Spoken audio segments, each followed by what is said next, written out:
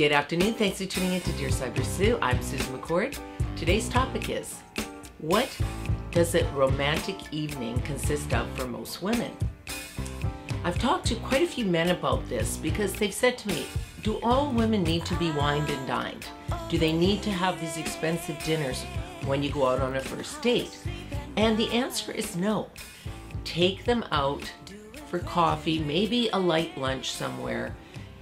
Go for a walk, sit down and get to know who they are. Like, find out if you even like them before you spend a lot of money. Now, I know there's some women out there saying, shut up, Sue. You know, they want to go and be spoiled like this. Well, that can happen at a later date if you end up in a reciprocated romantic relationship. But in the meantime, when you're getting to know somebody, you want to see who they are at the core. Some of the men I've spoken to have also said that they find most women high maintenance, that they want all this stuff, they want to be spoiled. Well, if that's the case, you need to change up the people that you're dating, because not everybody is like that. I have numerous friends, clients, so many women I know that are just happy to be in the company of a guy who treats them well. So once you've established a reciprocated connection with somebody, what are some of the romantic things you can do? There's very, very simple gestures that can make a woman's day.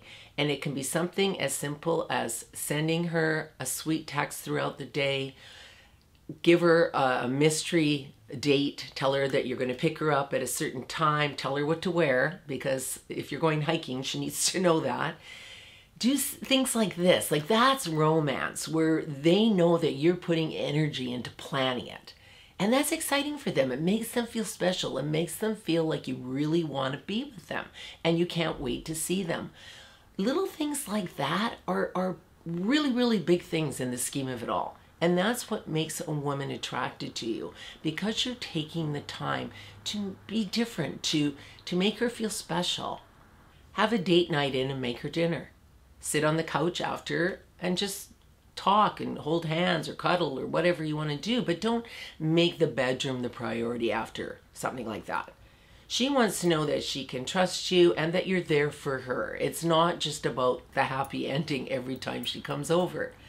She wants to know that there's substance and there's a solid relationship that's coming forth here. Because once that happens, women are much more interested in having a physical connection.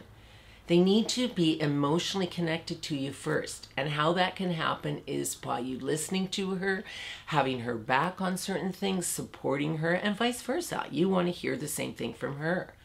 And when this happens, it's sort of a slow romantic way of getting to having a stronger foundation between the two of you. Doing little things for her without having to be asked, or maybe buying just a small little gift about something that she mentioned that she saw in a store. Anything like that will let her know that you're thinking about her when you're not with her. And that's also a really, really good trait to have. And it's something that women look for in a man, that they know that she's a priority to them. That is something that's really important. They don't want to feel like they're just one of many. Because today when people date, sometimes they date 3 and 4 people at once. So you want to know, the woman wants to know that she is special to you. So keep showing her that. I'm not talking about love bombing her. I'm talking about just the simple things that show respect towards a woman that you're dating. If you're staying in for the evening, light a few candles. Put on some nice music. I know that sounds very cheesy and just sort of generic, but it actually works really well.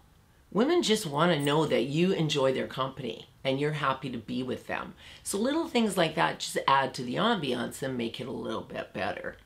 I understand that some men feel frustrated right now because they're not sure what they're supposed to do. Women don't necessarily like chivalry anymore. They want to be independent. But you can figure that out pretty quickly with the type of person that you're dating. You can also sit down and say to them, hey, you know, what would you consider a romantic date? You can ask them questions like this. Just because you're not supposed to just try and figure everything out all the time. Having conversation with your partner can lead you into understanding what might make them happy as well. So pay attention and listen. Like, women want to be heard, but a lot of guys don't take the time to really hear what's being said. I can promise you that if you hear them, your life will be so great if you decide to have a relationship with them, because there's no confusion. The communication is open and it's available. A lot of times people shut down and they don't really hear what the other one is saying. So you lose a lot of connection here when you do that. So that the longer you take to get to know somebody is always great, but it doesn't mean that you can't get to know them within 3 or 4 dates and understand whether you want to keep going with them. So doing a few romantic gestures here and there will teach you a lot about how they receive it and how they give back. Pay attention to that as well. Be really careful, guys, that you don't just go in because you're super sexually attracted to them, because that can blind you sometimes to find out who she really is. Spend a little bit of time with her. Get to know her first. Because once she's emotionally connected to you, you're going to have great sex if you guys get to that place. But she needs to be able to trust you that way, and she needs to feel that she can let her guard down with you. And the only way to do that is if she gains a trust and understands that you're there for good reasons and not just one reason. Being thoughtful and affectionate are 2 great gestures that women like as well.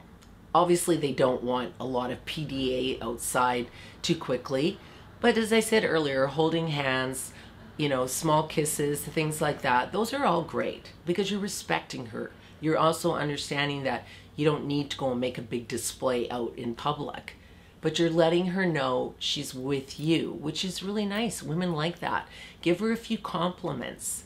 Let her know you appreciate that she took the time to look good for you. She will appreciate that, and she will continue to do that.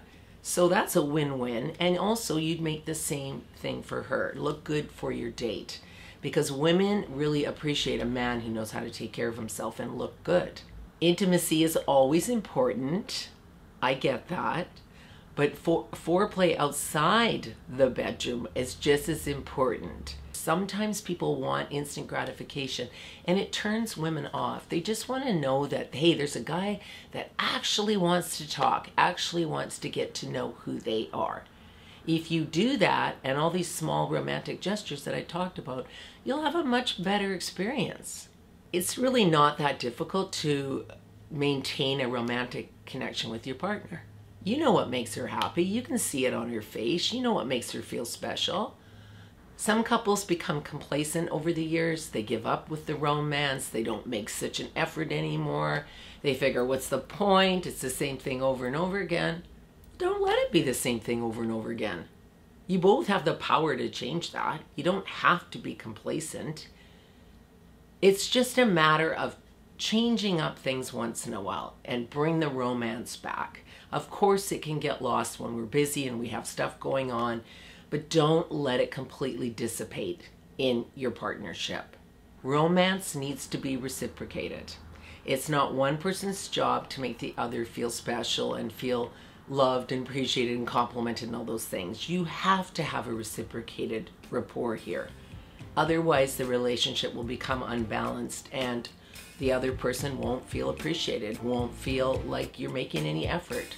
So it's really important to understand that anything that you have in a partnership should be reciprocated. Both people need to make sure that they put their effort in to keep the relationship flourishing, because it's a partnership. It's 2 people. Thank you so much for tuning in today. Please leave any comments you have, any show topics, and please click like on the video. Thank you so much for tuning in today. Bye-bye.